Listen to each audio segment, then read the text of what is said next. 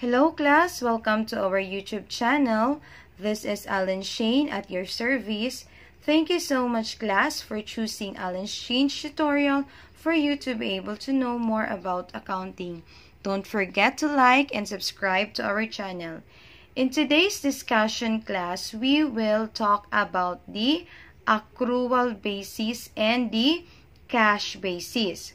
When we say accrual basis, these are the effects of transactions and other events are recognized when they occur and not as cash is received or paid. So here, we will have to recognize only the transactions and other events when they occur and not as cash is received or paid. Okay? So, once the transaction occurred, we will recognize the transaction. Aside from that, in the accrual basis, we have to record revenues as they earned and expenses as they incurred. So, when the revenue is already earned, so we have to record it. So, we have to record revenue as they earned and expenses as they incurred. So, according to the generally accepted accounting principles, require that a business use the accrual basis. Okay? So, now, let's proceed to the cash basis. Here, in the cash basis, accountant does not record a transaction until cash is received or paid. So here, we have to receive the cash paid in order for us to record the transaction. Okay? So when there is a cash receipts, we will treat as revenues. And when there is a cash payments under the cash basis, we will treat as an expense. Okay, so here's the difference. In the accrual basis, we will record revenue when it is earned, and we will recognize expenses as they incurred.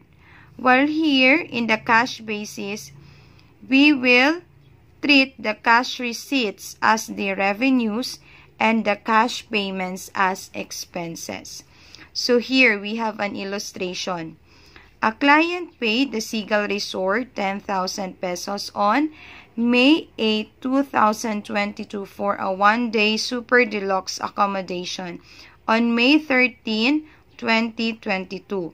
So here under the accrual basis, when the business has rendered its services on May 13, the receipt of 7,000 will be considered as revenues. Okay?